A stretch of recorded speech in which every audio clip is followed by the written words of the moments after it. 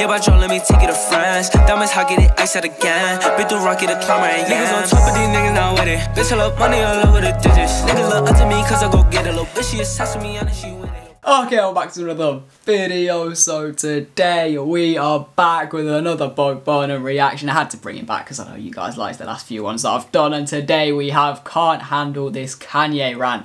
This should be an interesting one. He's going to be talking about Kanye West. I don't know. I never know what to expect now clicking on the BURNHAM reaction, because the first one I did, Welcome to the Internet, I was like, oh, okay, he's just like a comedy rapper. I kind of put him in like a box in my head. And then I listened to All Eyes on Me and I was like, oh shit, I can actually make music as well. So who knows what we're going to have today, but we're going to get straight into it. But before we do, can I ask you guys to go and click that like button? Can we hit 500 likes on this video? If you haven't already liked the video, go down and do that right now. And make sure you subscribe with notifications on. And also, I have a little message for you guys right now.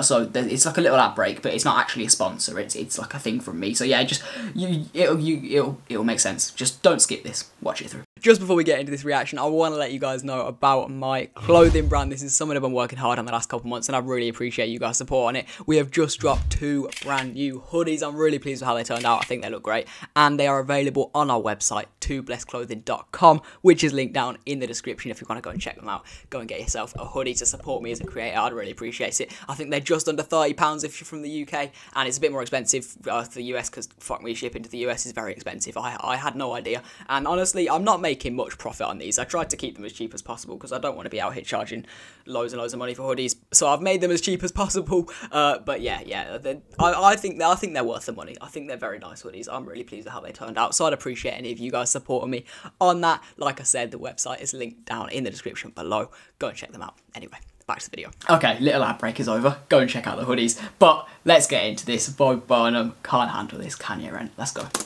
I went to Kanye West's recent tour, the Yeezus tour. It was a big, dramatic, theatrical show. He did something very strange at the end of his show where he ranted for like 20 minutes. It was kind of a rant, kind of a song. He had auto-tune on his voice, and there was an instrumental in the background. Like this instrumental. He talked about his problems. Race. This is the face of BURNHAM that I recognise. Like from I said in my first reaction to him, I recognised his face and I couldn't tell from where. And it was from like a Vine from like ages and ages ago. But this is like the face I recognise. Now he looks like a boy here, and he looks like a man now because he's got like a whole big beard and shit. Power. This is the recognisable. His $90 t-shirts weren't selling very well. That was most of it. And I watched this. I thought maybe I could do this. I'll be honest, my problems not as high stakes as Kanye's, but I have problems. And maybe a crowd in New York would be nice enough to indulge me. So as we get to the end of a night of theater and comedy and sweaters coming on and off, I got one question for you. And that question is, what's the question? Can I say my shit? Oh shit. New York. Can I say my shit? I got lots of shit to say. I got lots of shit to say. Oh. I can't fit my hand inside a Pringle can. I have a huge amount of trouble fitting my hand inside of a Pringle can. The way he's speaking as well is in like the same way Kanye speaks. My hand like 4 inches into the can, but then I have to tilt the can into my mouth. But by that point, a bunch of crumbs have accumulated at the bottom of the can, so they all go spilling on the bottom. No, you can't be tipping the Pringle can. You've just got to tilt it to the side so they kind of slide down a bit, and then you put your hand in. It's simple. Come on. What I'm trying to say is the diameter of Pringle cans is way too small. It's true. I'll say it again, the diameter of Pringle cans is way too small. 2 radiuses of a Pringle can is way too small. If you feel me, put your hands up. Come on. If you feel me, put your hands up. Look at all these hands that are way too big to fit inside a Pringle can. Your hands are too big to fit inside a Pringle cans. Your hands are too big to fit inside a Pringle can. You think you can? I know you can. You think you can? Pringles, listen to the people. I am sure 90% of the complaint letters you get are about the width of your cans. Just make them wider. I've overdone the Pringles thing. Sorry. No, you haven't. It's true. It's true. They should have done it by now. It makes sense, right? It's very straight. Do they save money on packaging? Fuck knows. It's a big design flaw that they've had for...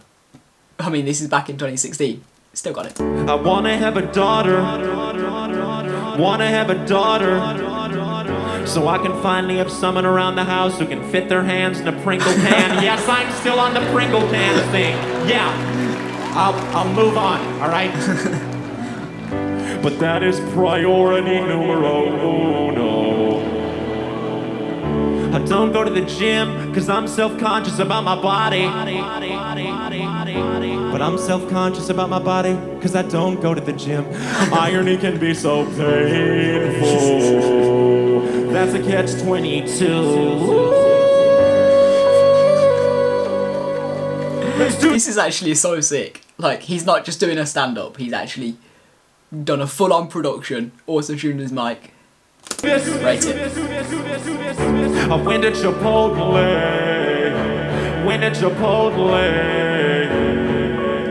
Got myself a chicken burrito. I went down the line, I got like all these ingredients, and then at the end of the line, the guy tried to wrap the burrito, but half of the shit inside the burrito spilled out. He still wrapped it. I was like, dude, you should have warned me. You're a burrito expert. You should have told me halfway through, hey man, you might be reaching maximum burrito capacity here. He reminds me of Lil Dicky a bit. You know how Lil Dicky will just go on like some like weird ass rant in the middle of his songs? I don't know who came first, Bo Burnham or Lil Dicky, but it's this kind of style where they just go on like a rant. Maybe Lil Dicky was inspired by Bo Burnham, I don't know. Do you think I want a messy burrito? No one wants a messy burrito. The whole appeal of a burrito is that all of the ingredients are contained within the confines of the tortilla. I wouldn't have gotten half this. And I'm so interested to know if he was inspired by Flanders and Swan. I said this in my very first reaction to him. And I want to know. I want to talk to him and ask him if he was. Because I'm probably the only person who's fucking 17 who knows who Flanders and Swan is. Why the fuck do I know who they are? But I just do. And it feels like he's got inspiration from them, if you know what I mean. Like the kind of comedic style, song, melody stuff, it seems like he's got inspiration from them. Shit, if I knew it was gonna fit in the burrito. Alright, look, I wouldn't have got the lettuce if I knew it wouldn't fit. Wouldn't have got the cheese if I knew it wouldn't fit. Wouldn't have got the peppers if I knew they wouldn't fit. I wouldn't have got half of it. Like, I'm okay with small mistakes. If you got no more chicken, I'll take pork. But I'll blow my dad before I eat a burrito with a fork. Wouldn't have got the lettuce if I knew it wouldn't fit. Wouldn't have got the cheese if I knew it wouldn't. Wouldn't have got the peppers if I knew they wouldn't. Man, I wouldn't have got half of it like, half of it like, half of it like, half of it like, half of it right now. I think it's time that we break it down.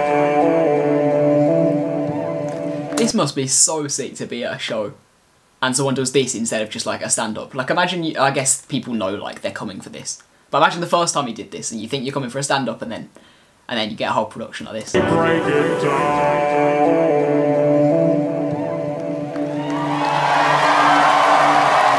I need to go to some live comedy, man. Never been. Maybe I'll go to a Bo Burnham show.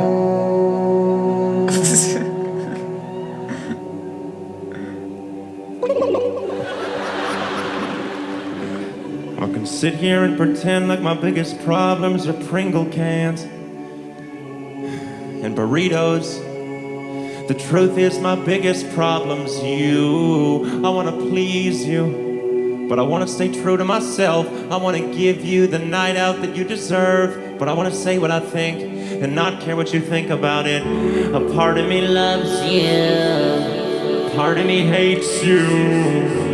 Part of me needs you, part of me fears you. And I don't think that I can handle this right now. Handle this right now. I don't think that I can handle this right now. I don't think that I can handle this right. I don't think that I can handle this right. We're going into a full song now. Look at them, they're just staring at me like, come and watch the skinny kid with a steadily declining mental health, and laugh as he attempts to give you what he cannot give himself. Think that I can handle this right. I don't think that I can handle this right. But they don't even know the herb of this right. But they don't even know the herb of it. But I know I'm not a doctor, I'm a pussy. I put on a silly show. I should probably just shut up and do my job, so here I go. I wouldn't have got the lettuce if I knew it wouldn't fit. Wouldn't have got the cheese if I knew it wouldn't. Wouldn't have got the peppers if I knew they wouldn't. Wouldn't have got half. You can tell them anything if you just make it funny, make it rhyme. And if they still don't understand you, then you will run it one more time. I think that I can handle this right. This must be weird as fuck being in the audience, because he's like psychoanalyzing himself and you at the same time as performing. Yeah, it's weird. Handle this right. Handle this right. You don't even know the half of this right now. Right now. Handle this right. I'll handle this right. Handle this right now. Thank you. Good night. I hope you're happy.